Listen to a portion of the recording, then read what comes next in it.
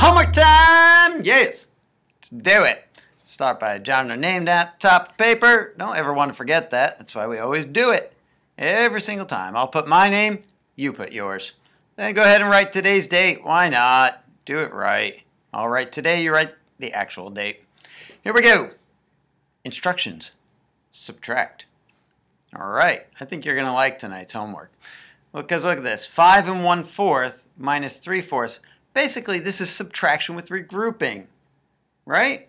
If this were, say, 51 minus 3, we'd have to regroup in order to subtract. All right, so that's all we're doing.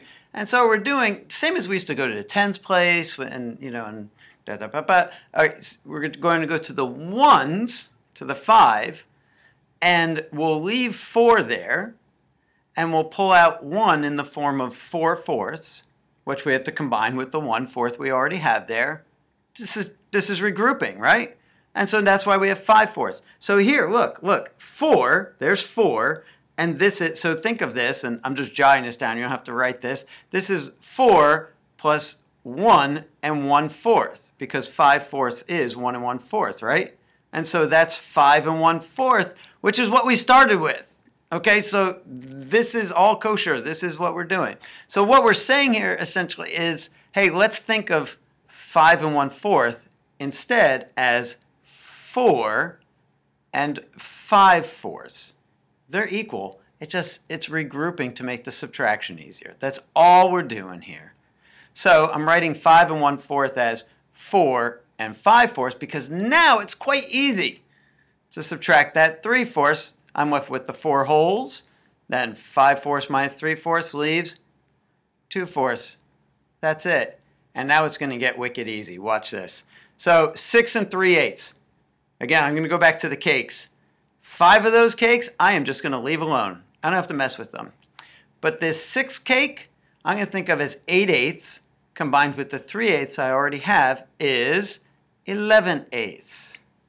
5 and 11/8. I'm just going to kind of write straight through here, minus the 6/8. Now I can do that. Yes, so those 5 cakes again, I am leaving alone. 11/8 minus 6/8, 5/8. Wow. Let's do some more.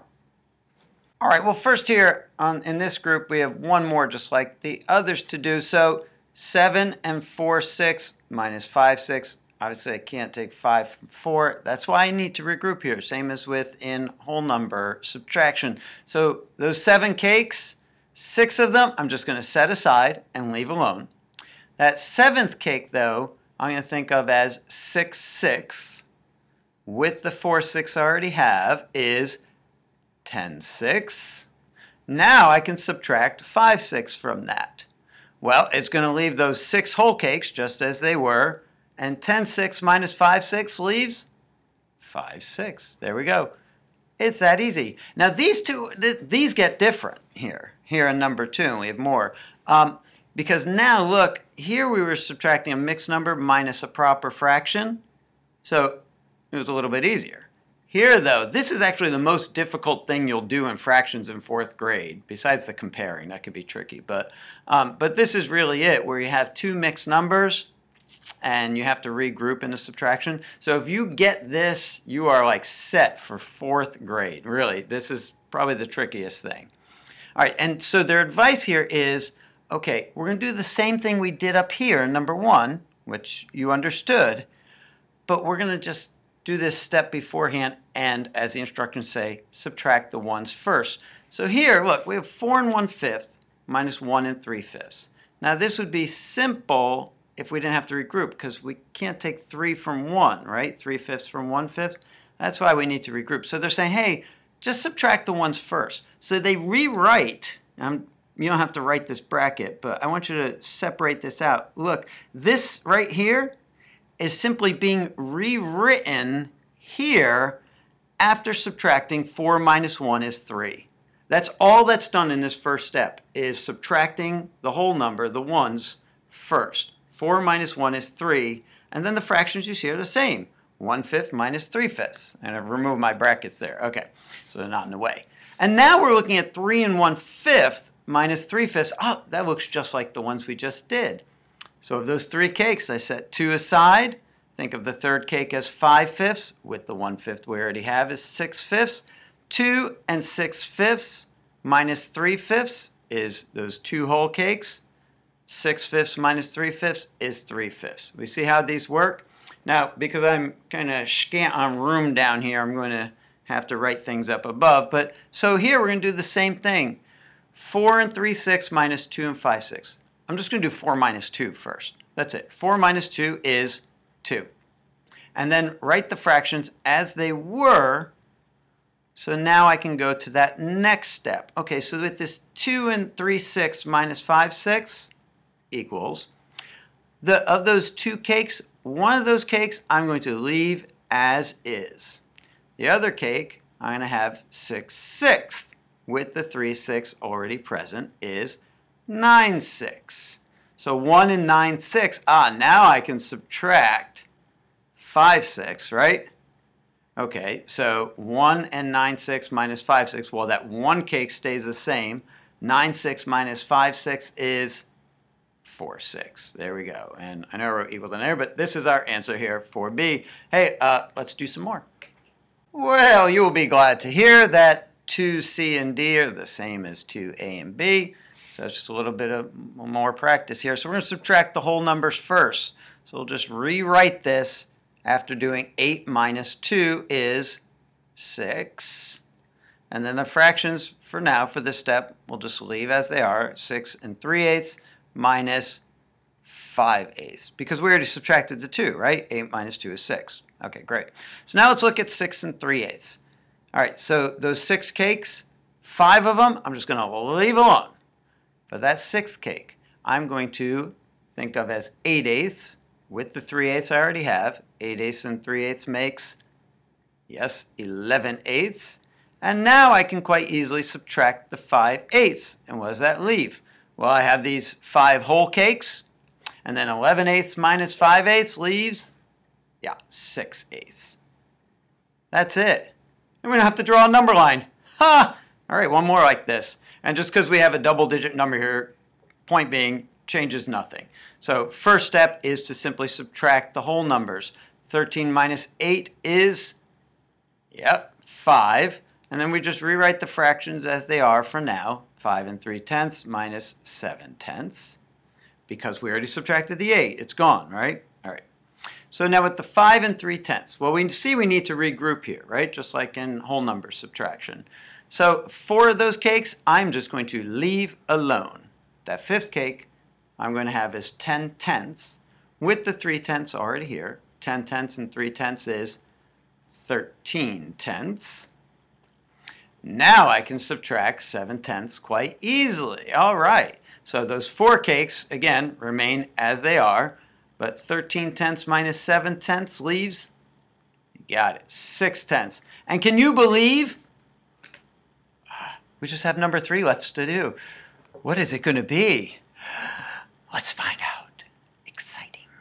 Well, while our instructions say solve using any strategy, this is just more practice. Same thing we were doing in number 2, because we'll take a moment and look at the big picture, as I often like to do.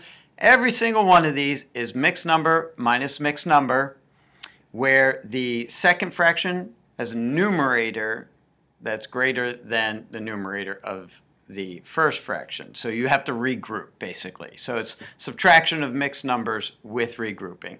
Exactly what we're doing. So we just have 4 more examples of the same to do. And again, when you look at the big picture, okay, now we're getting into 12ths and 16ths and even hundredths, tenths, but we know it doesn't change anything. So our first step, as we did before, is to subtract the whole numbers and just rewrite it with the whole numbers subtracted. So 7 minus 4 is 3. And then the 3/12 minus 9/12 for now, we'll just rewrite as it is.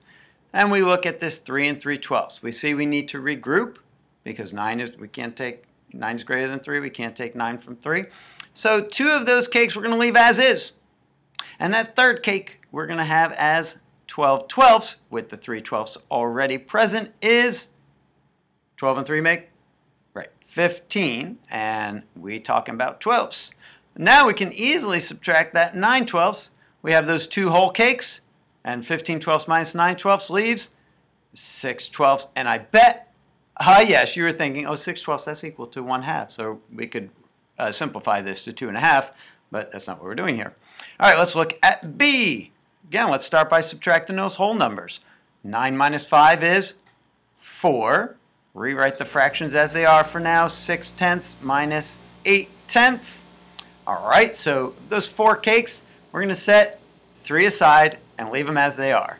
But that 4th cake, we're going to have as 10/10 with the 6/10 already present here is 10/10 and 6/10 makes, yes, 16/10. Now we can quite easily subtract 8/10. That'll leave those 3 whole cakes as is. 16/10 minus 8/10 is 8/10. Pretty good one tonight, huh? I like it. All right, 17 minus 9 is how we'll start off this one. What is it? Well, you can think of it as 9 plus what is 17? Okay, 8. Okay, good. All right, 8, and then just rewrite the fractions as they are for now. 2/16. Yeah, make that look like a 6. All right, minus 7/16. All right, so now with those 8 cakes, we're going to set 7 aside, just leave them as they are. But that 8th cake, we're going to have as 16/16 with the 2/16 already present is 18/16. And now we can more easily subtract 7/16. So those 7 cakes, again, just stay as they are. And now we can do 18/16 minus 7/16 leaves, yes, 11/16. And now for space constrictions, I'm going to write D above, but you can write it below or next to it wherever you want. So I'm going to subtract first. 12 minus 8 is 4. And then just rewrite the fractions as they are. 5/100ths minus 94/100ths. And again, these being different kinds of numbers makes no difference whatsoever to us. Okay, so the 4 I'm going to think of as, and watch, I'm going to combine a step in my head here, okay? The 4 I'm going to think of as, well, 3 whole cakes, and then 100/100ths. Ah. You try cutting up a cake in 100 pieces. You'll have a crumbly mess, but we'll do it anyway in our minds. So 100/100ths with 5/100ths is 105/100ths. See, so even though the numbers might look kind of big and scary, it's the same thing. Now we can more easily subtract the 94/100ths. And what does that leave us with? Well, we have those 3 whole cakes. And then 105/100ths minus 94/100ths. Well, what's 105 minus 94? Can you see it? Maybe you can add up to do this one. 94 plus 10 is 104. And 1 more makes 105. 10 and 1 are 11. So 11/100ths is the difference. And look, booyah, you did it! You completed another homework time just like that. Just crept up on you, snuck up, pounce. Crouching math, hidden fractions. See you next time. It is once again homework time.